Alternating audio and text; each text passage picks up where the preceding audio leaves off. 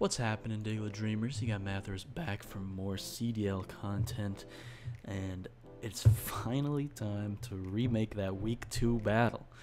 Jose in the Seattle Seadras, longtime friend of the channel, been a part of many leagues with this guy. He had a big complication starting Week 2 of this league, so he basically got his Week 1 battle done and hasn't gotten a battle done since, so this is actually going to be the first one for him, or the second one for him, and finally making up that Week 2 one that I missed way back when. So pretty long time coming, but pretty exciting. You can see his team on the screen. You can see my team right here. I'm not going to really go over it too much. If you want to check it out, I'll leave a link at the top right of the video so you can go check out my draft overview video, because I'm not going to really waste anyone's time by going over my team in every video. But let's take a look at Jose's team, the Seattle Seadras. So he's got his 2Z users, the Incineroar and the Mesprit. He's got that Mega Blastoise, which if you've been watching my RU series at all, you know that Mega Blastoise is one of the biggest threats in that tier. He's got Decidueye, Goodra, Hariyama, Mawile, Qwilfish, Raichu, Snorlax, and Zygarde 10%. So what did I want to bring? First thing I did think of was Scarf Nidoqueen, and I purposely didn't bring it to a bunch of other battles just so I could save it for this one. But one of the other big things I noticed was how important Florges would be. His only Pokemon that really takes it on is Mawile, or Qwilfish, if he goes like an offensive Qwilfish. And I guess Incineroar does do a lot, but basically the main thing here is that Florges takes on a lot of his teammates. Can take hits from Blastoise, which is key, because Blastoise is hard to take hits from. Can take on Zygarde, Goodra, Hariyama, Raichu, stuff like that. Mesprit, depending on the set. So I went with my standard, timid, enough speed to outspeed certain things, with the Aromatherapy, Defog, Moonblast, and Synthesis with leftovers. Went with a defensive spread, because that helps me take on things like Incineroar and Zygarde and Decidueye, while still being able to take hits from things like Blastoise. So I have enough speed to outspeed Incineroar, Decidueye, Goodra, and is it Goodra? I don't know if I actually outspeed Goodra. I might be talking out of my. I do hit good speed with this though. Like 75 is not slow. If he's not speed invested, no. I gotta outspeed Hariyama. So not bad to be fast. Sorry for that train going by. Got Mandibuzzes here as well, with enough special defense investment to take hits from Blastoise. Even an Ice Beam is not going to KO me, which is great, because Mandibuzz also takes on things like Incineroar. You can take on the right Mesprit set. You can take on Decidueye. You can even take hits from Hariyama and Goodra. Take hits from Mawile. Basically everything except Raichu, which is always awesome. Mandibuzz has been one of the key players in this league for me, and I think it's definitely going to continue to do that in this battle. I got Toxicroak with a very interesting set. I think I may have over-prepared for the Blastoise, honestly. But basically just enough investment into special defense that I can take on Blastoise, not get too KO'd with the Black Sludge. And of course Dry Skin, is there. Probably not going to run a water move, but because most Mega Blastoise don't really bother at this point.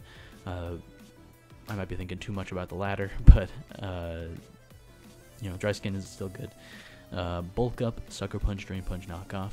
I have enough speed to outspeed and max speed non-Scarf Mesprit, and I can hit it with a Knockoff. I don't really need Poison Stab for this battle. It doesn't really hit anything, because I can hit anything that I can hit. Like fighting dark coverage is basically all I need for this battle. The fighting moves hit things like Incineroar, Snorlax, while the dark type moves hit Mesprit, Decidueye, other things. Like poison moves aren't really helping me here, and it's not like any of these Pokemon. Well, the Mawile, I guess, but it's not resistant to the fighting type move. I guess the only big worry is the Qwilfish, but I of course do have the Dry Skin to help take that on. So I think 1v1 unless it's got like Thunder Wave, which would be annoying, but that's why I have Aromatherapy on Florges. My Toxicroak should be able to take it on. Maybe I should do like Substitute or something. Anyway, and then I have Golisopod with the Insect Plate, First Impression. This thing has a pretty good chance to just one-hit KO Zygarde. Can also take hits from it pretty well. First Impression also does a good chunk to most of his team, knocking out things like Mesprit. Like First Impression, then Aqua Jet takes out Incineroar. Does a good amount to things like this Decidueye, Blastoise, Goodra, you know, good stuff. Golisopod is just a really, really strong Pokemon. Enough speed to outspeed things like Snorlax. I think Hariyama, don't quote me on that. Maybe Mawile. Did I do enough? I think I did enough for Mawile. Anyway, got Rhyperior here with special defense investment. My standard, especially defensive one. It can take hits from Incineroar, take hits from Mesprit, unless it's like Energy Ball. Can take certain hits from Blastoise as well. Aura Sphere is definitely a worry, but other than that, obviously Decidueye is kind of a threat. Depending on the moves that the Goodra has, can take that thing on. Hariyama isn't even that big of a threat. Can take on Mawile, Raichu without an, I guess probably not Raichu with Energy Ball, but can take on Snorlax and can take on Zygarde, which is why I'm packing Ice Punch, because I don't think Toxic is going to be that useful in this battle. He's got Mawile and Quillfish who are immune to it. You could have potentially immune Snorlax, and I don't really see Toxic as an important factor in this game. Like, I don't see anything that I just would really need to wear down that much. Plus, you could even have Guts Hariyama too. So I went with Ice Punch over Toxic. Stealth Rock is also there, just helps pick up KOs with like priority and stuff like that. And then of course I mentioned it at the beginning, this Choice Scarf Nidoqueen. It does really miss the Life Orb power, but the Earth Power, Sludge Wave, Ice Beam, Thunderbolt coverage is really nice, and can potentially take out a lot of things. Like this trio right here, the Mawile, Quillfish, Raichu is caught pretty hard with Earth Power. I can catch the Raichu off guard with a Scarf, and I can hit Zygarde with an Ice Beam if it is like locked into 1,000 arrows. Think it can knock me out, and I can catch it with an Ice Beam, that kind of stuff.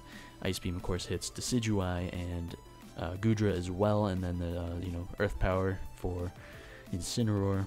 The Mesprit, of course, being a big worry, as it can take probably 2 of any of the hits. And then there's Thunderbolt for the Blastoise as well. So good potential late game cleaner to kind of pick off what's remaining of his team if it gets to that point, which would be pretty sweet. So the battle should be up in a few. Make sure you hit that subscribe, hit that notification bell so you know when it does come out. And hope all goes well, and see you guys in that one. Peace out, keep dreaming, goodbye!